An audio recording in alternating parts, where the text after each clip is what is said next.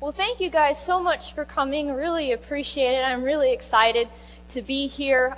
Just have learned some amazing things from the speakers today, and from the looks of tomorrow's schedule, it's going to be even better. So I'm really excited about that. I was hoping you guys might join me for a moment just with thanking Terrell for having the vision for putting on an event like this, as well as Quail Springs Baptist Church for hosting us, and Mark Bernardo for producing just another event. I mean, there really just is not another venue like this that's focused specifically on ministry communications. And the fact that you guys have taken time out of your insanely busy schedules, because Sunday seems to keep coming with amazing regularity, right? And so to be able to take time out to do something like this is a big deal. So thanks so much for doing that. As Jeff had mentioned, I've kind of been on all sides of the table as it relates to communications. I was on staff at Willow Creek Community Church leading their visual communications team. I was a volunteer graphic designer. I've been a freelancer, and currently I lead a communications firm, Aspire One. And in that role, it's kind of exciting. I get to work with some pretty influential churches all over the country, some being Granger Community Church, Willow, we still kind of keep connections that way, Seacoast, as well as a host of others that with names that you may not recognize but are doing some really, really creative things. And part of my job is to stay on top of what's happening, not only in the ministry world, but in the marketplace as well. To be paying attention to trends that are coming up and how people are communicating. And the crazy thing is that, like it or not, we are in the midst of a revolution. You can call it a revolution of information, communication, technology, whatever. The way that we engage with people is changing. What used to work maybe 5, 10, or even just a couple of years ago may not be as effective as it once was. Case in point. This is the part where the slide goes. Okay. You guys may have heard about this church that posted this message on their outdoor sign recently in response to the pop hit I Kissed a Girl by Katy Perry. I'm sure their intentions were good.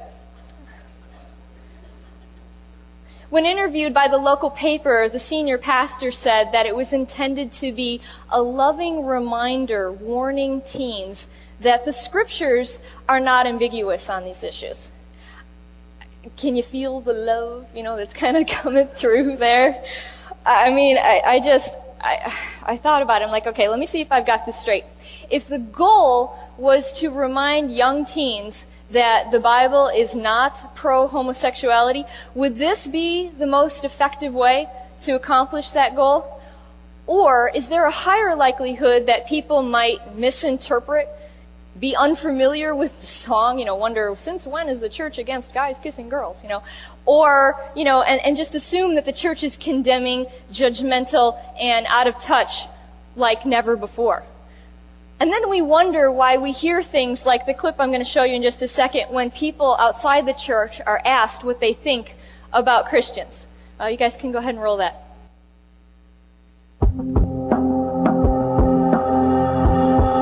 Out of touch? Hopeful. Yeah. On their part. They're hoping for something they're not going to get, I believe. Psycho, uneducated, backward, the South. I think of somebody that's possibly just a little bit overboard, a little bit extreme. My Uncle Bob, conservative, white. Fanatical. Bible thumpers. Crazy. People who wear white and kind of glow but are kind of freaky. Okay. Yeah, and Texas. I think there's a lot of stigmas attached to that word. I can't answer that. Crazy. Okay. Frightening. Yeah. Yeah. Just overpowering. Yeah. You don't want to know. Somewhat scary. Maybe a little rigid in their dogma and their philosophy. Nothing too good.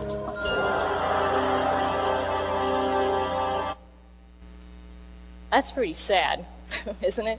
And that was actually an interview that Scott Hodge did for his church, The Orchard, for a series where they asked people on the streets of Chicago, just random people, what their perceptions are of Christians and then what their perceptions are of Jesus. Now, thankfully, Jesus got a much better rap than those that are following him, but, the intention is still there, and or the intent was still there. It's scary. We have a lot of baggage that we need to overcome, a lot of preconceived notions of what church is all about. And when churches are doing things that are kind of working against us, it certainly isn't helping. We as communicators play a really powerful role in this equation. We have the most important message on the planet, the only one that truly can save lives when we think about it. And it's our job to help people outside the church to connect the dots so they can get to know Jesus and understand what the church has to offer. We can influence or control the voice of our church to those around us. But unfortunately, the world is getting a little crazy, and it's getting harder and harder for our voice to be heard. People's lives are busy, they're stressed, they're overscheduled with lots of stuff. Life stuff, work stuff, marriage stuff. Oftentimes we're not even on their radar screen. Now, the fundamental beliefs of Christianity haven't changed. Our message at the core hasn't changed, but the way we engage people, it demands change. If we're going to have any chance of reaching people who are far from God, we need to start switching tactics. 1 Corinthians in chapter 12:32 in the Bible, it says that the men of Issachar understood the times that they live in, and they knew what Israel should do. Can we say the same thing? We need to understand today's culture and start leveraging it versus having it work to our detriment. People really, they want to engage. They want to be part of the conversation. They want to play. With us. Why else would all these social media platforms like Facebook and Twitter and MySpace be so wildly popular? Because it's about community. People are able to share stories with each other and engage. They can get in the game. Well, this applies to our efforts in marketing as well.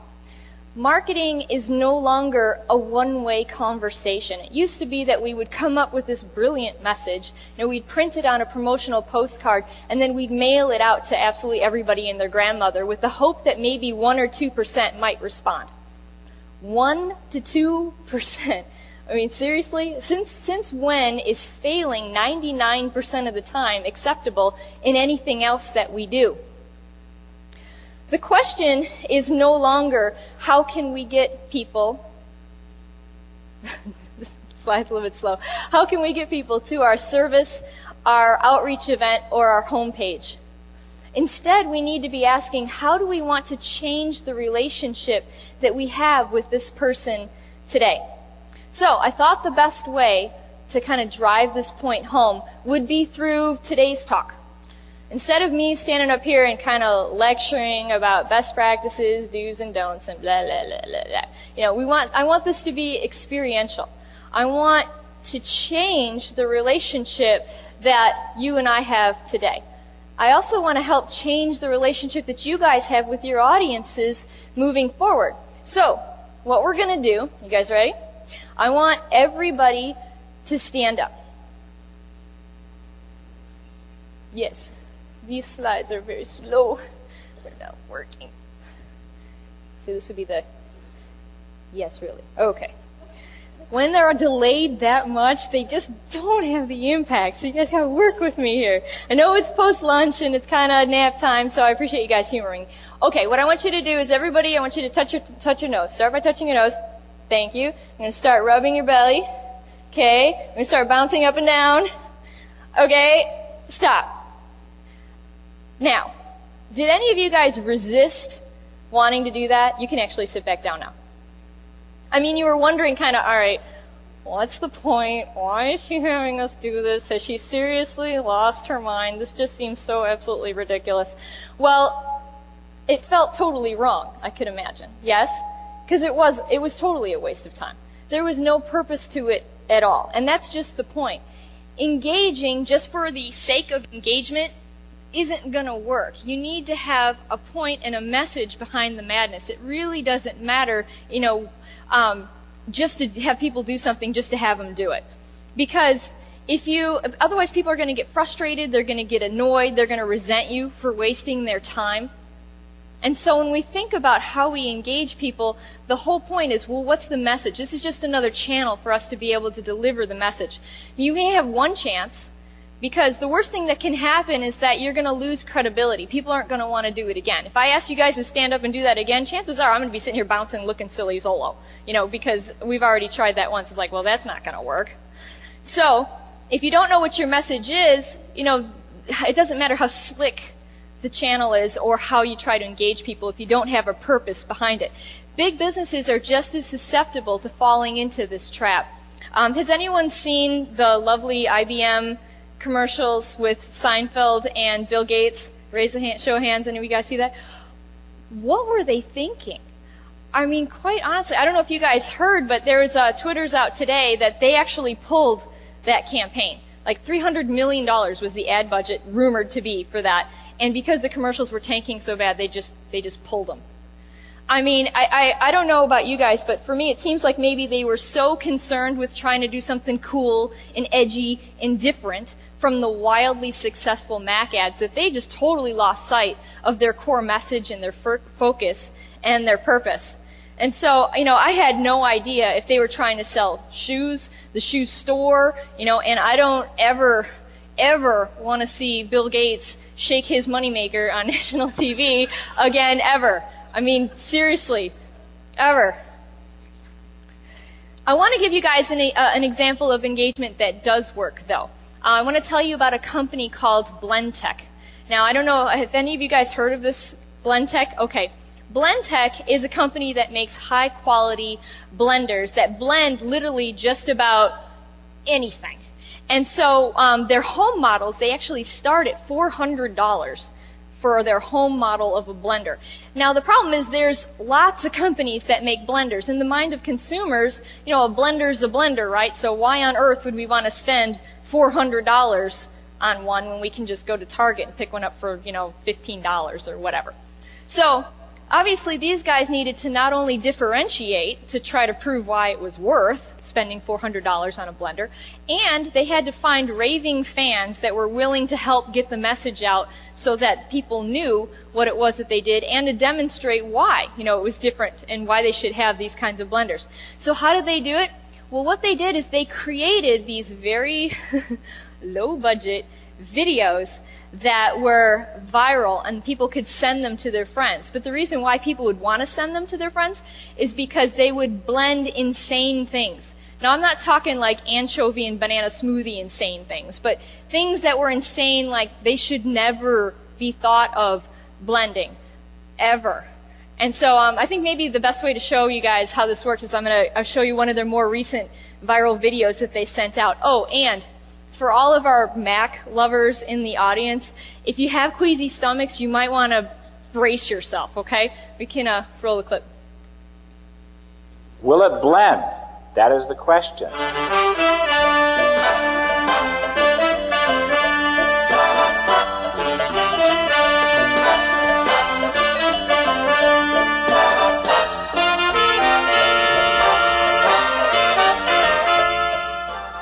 And here we are in front of the AT&T store. And I'm here to keep up with the latest technology. I'm here to pick up my iPhone 3G. And I'm not the only one. Yeah!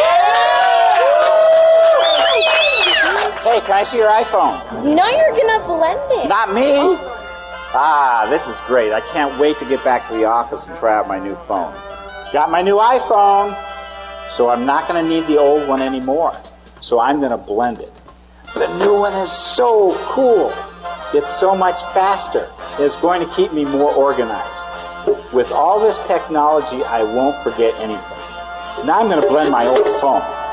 I think I'm going to press the smoothie button.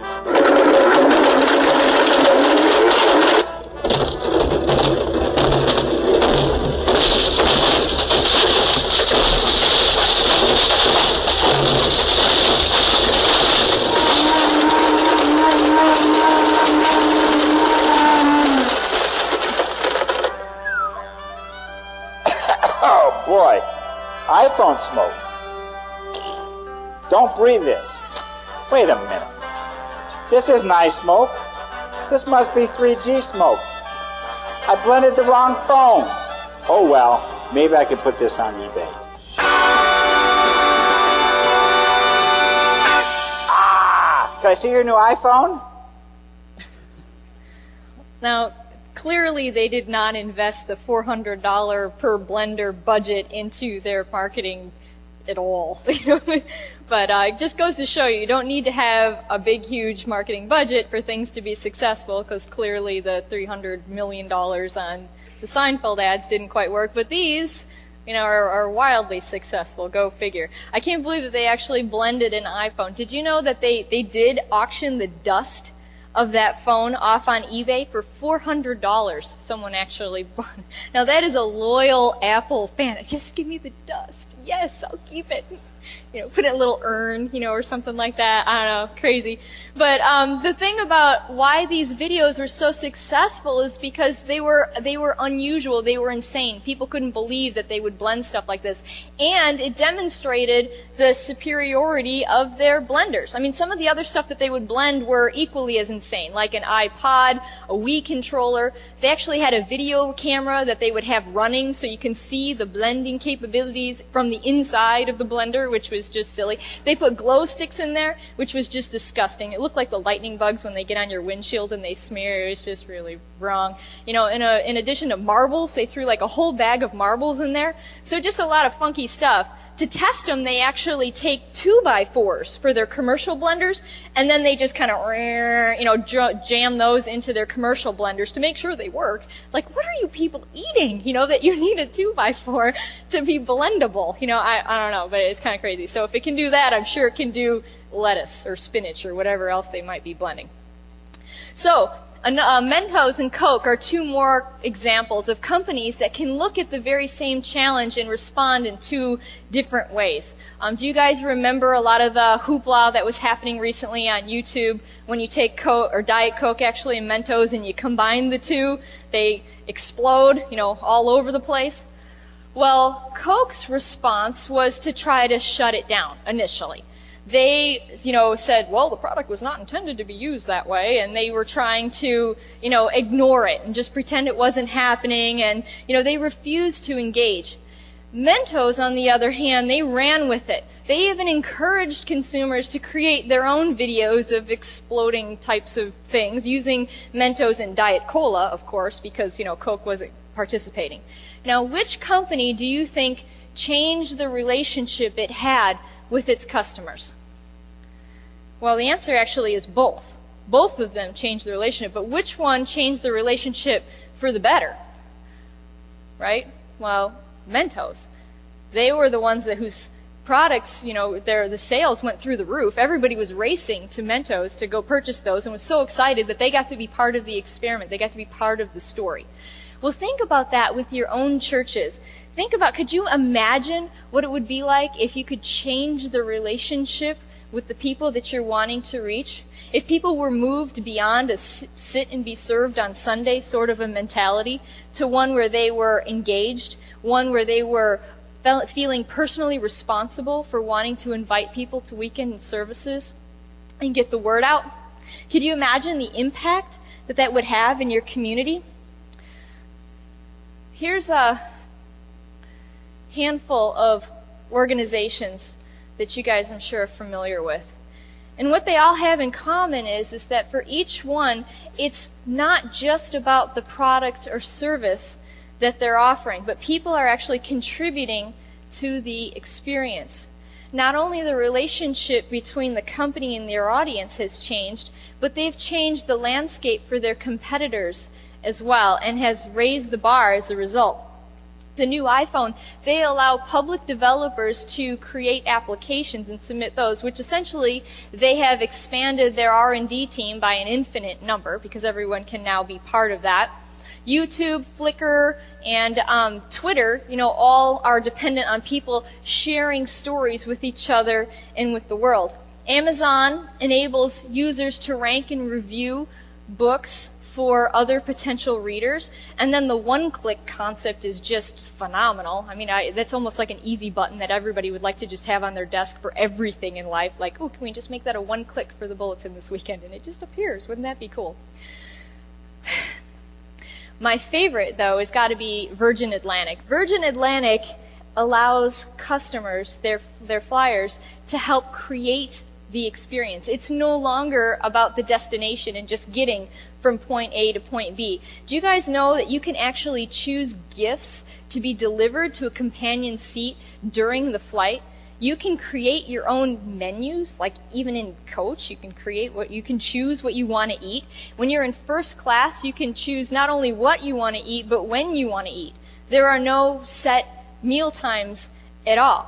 Now, I'm probably going out on a limb here, but I would imagine that's probably dramatically different than the experience that we all shared, even just trying to get here. I mean, I guess we did get to choose some of the things with our travel flight experiences, like, which buy-on-board box snack we wanted to have, or whether or not we wanted to pay for water on our flight, or if it was worth $25 to check a bag, or, whether I wanted to sit on my luggage or wedged between two strangers when my flight was delayed again, and again and again. We don't quite get to choose the experience as much as Virgin Atlantic, but we get some choices. So how does this really apply to ministries?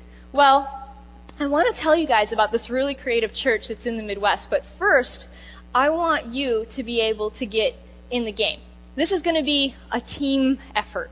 I want you to be able to think of some ideas, ways that you can engage the audience in your own church. Now, this can be ideas that you guys are just thinking about for how you can engage people. Maybe they are things that you're already doing, like Ginger was talking about, or maybe they're things that you just heard about someone else is doing.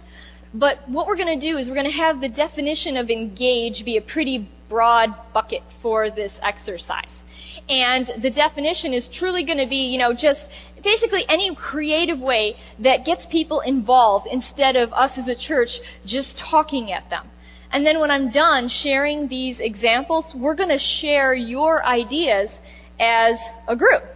So how this is going to work is you guys are actually going to text. You can pull out your handy-dandy little cell phones, and if you don't already have 47201 on speed dial, you probably want to program that because your thumbs will thank you later before we get to the end of the weekend. So text the keyword ideas, and then type in what your idea is in the same message to 47201. And what we'll do is when I get done talking about some of these churches, we'll display them on the side screens and talk about them as a group. Does that sound good? Most speakers don't encourage others to not pay attention to when they're speaking, but you guys will probably get more out of that than you will whatever it is that I have to say. So I think we'll be good. Okay. So Reynoldsburg United Methodist Church in Ohio wanted to illustrate the parable of talents to their congregation. So they gave them $67,000. They actually gave $67,000 to their congregation. They gave $50 to each adult and $10 to each student. And they challenged the congregation to use their own talents to turn the money into something bigger. Well, the cool thing is that over $117,000 was turned in, which included all of the original startup money that they used to fund, the initial handing out of it. Plus, they had $50,000 that was given away to charity as a result. $50,000? I mean, it was just unbelievable. The congregation was so excited that they got to be part of the story. They got to play along. Could you imagine if you could take the weekend services and make it an all skate for everything where people can actually contribute and be part of it?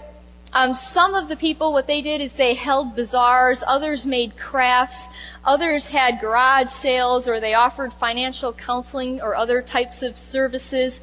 My favorite part of the story, a newspaper in town had written an article about this church, and my favorite part of the story was this little old lady who felt a little intimidated about the whole concept at first. She's like, well, the only thing I can do at my age is make a pie. And so it's like this little 80-year-old woman. Well, she made a lot of pies, and they must have been really good pies, because single-handedly she raised over $500 herself, just making pies. Now, granted, this church could have taken maybe a little bit more of the typical route and just run a 3-week series on, stewardship or giving, but this seems to have made a much bigger impact. Don't you guys agree? I mean, people were engaged. They got to be in the game. They got to be part of the story and feeling like they were contributing as well. And I'm sure that it's something that they're not going to soon forget. And for many people, this is the best part, this was their very first encounter with the church. For the folks that actually bought the goods or received the services, this was the first time that they had gotten to really be connected with the church. Now, Google taught us that we don't necessarily control the path to entry anymore. The front door may not necessarily be the front door. You can type in a keyword and it might bring you in through a whole host of side doors within a company's organization, right? That's the beauty of Google. You don't have to go through a series of all of these pathways to get the information that you're looking for. Well, the same is actually true for your church. The weekend service might not be the first time that they get connected with your church. Maybe the first time is that they're invited to a small group. Or maybe they have their child enrolled in your preschool program or your MOPS program or the vacation Bible school. Or maybe it's a family who needs help and so they're at the food pantry. Or perhaps it's someone who came to a baptism service to watch their adult daughter get baptized. These are all touch points that lead into your church. And this is a way that people are getting engaged. So again, instead of asking, how can we get them to our weekend service, outreach event, or homepage, maybe instead we should be asking questions like, how can we change the perceptions of those who don't know us yet? Or how can we make our big church feel a little bit smaller so it's easier for people to get connected? Or how do we simplify the life of the single mom who is overworked, overwhelmed, and overloaded with information in general? I mean, does sending multiple postcard promotions from the women's ministry, the children's ministry, the missions ministry, all church, is that helping or hurting in this relationship? What about someone who's new and they're wanting to learn more? Is the information booth and a fistful of brochures their only option? Or could they maybe text in a number from a side screen that they see in the lobby or even from their seat, making it easier for them to get information and get connected? Park Community Church in Chicago actually did just that. You guys may have read about them in Church Marketing Sucks when they killed their weekly bulletin. They actually, when they killed that bulletin, it resulted, incidentally, in saving over $35,000 that was freed up for other things like creating an online magazine, texting, among other things. Now I want you guys to just pause with me for a moment. This is going to be a happy moment. And we're going to imagine a land with no bulletins. I mean, wouldn't that be an amazing thing? Okay, back to reality, sorry. We'll divert there. Tim Schrader is the communications director and creative genius over at Park, and he explained the vision behind the online magazine, or the e-zine, was to have a collective place that shares stories and celebrates what's going on in the church and the impact that they're having in the city. He had said, this isn't going to just be like a regular newsletter where it's a collection of upcoming events, but something that truly engages the church with the life of the city. And they're going to print some of these things, like a limited edition, and have those available for people to purchase in the bookstore as more of kind of a conversational piece. This isn't something that, people are going to toss, but that they would want to keep. They also recently began a series called Urban Jesus, where it explores some of the fundamental issues around Christianity. Now, a lot of the people who come to Park Church don't typically go to church. And so they wanted to make this as easy as possible for them to ask questions and to feel comfortable in the environment. They said they wanted to remove the barriers or reduce the barriers between the platform and the seats, is what they were really looking to do. And so what they did to kick off this series is they allowed people to text in questions to their lead pastor while he was speaking. Kind of like how you guys are texting in ideas like now, and not questions, ideas about how that would work. And then Jackson, their lead pastor, he answered those questions from the platform at the end of the service. And so they tried this at their 5:30 service on Sunday, and it was wildly successful. People were excited because it gave them an anonymous way that they could feel free to ask questions that perhaps they might not otherwise feel comfortable asking, and have those answered in a more direct way, without having to go to the welcome center or the visitors information booth or the Get Connected, class that was afterwards. It was instantaneous, and it made it easy for people to get engaged, get involved right away.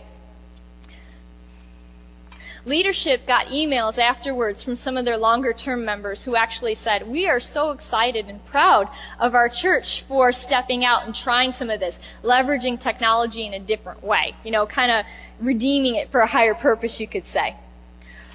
Other churches, like Scott Hodges' church in Aurora, the Orchard, which is an amazing church. I'm looking forward to you guys hearing him speak tomorrow morning. And I can honestly say it's amazing because I go to that church, so I'm a little bit biased there. But they had kicked off a series on spiritual disciplines. And Scott really wanted the congregation to understand how having prayer rhythms. You guys, are you familiar with the whole set prayer rhythms where you can pause for certain times throughout the day and just reflect on a specific scripture and get in the habit of that as a spiritual discipline?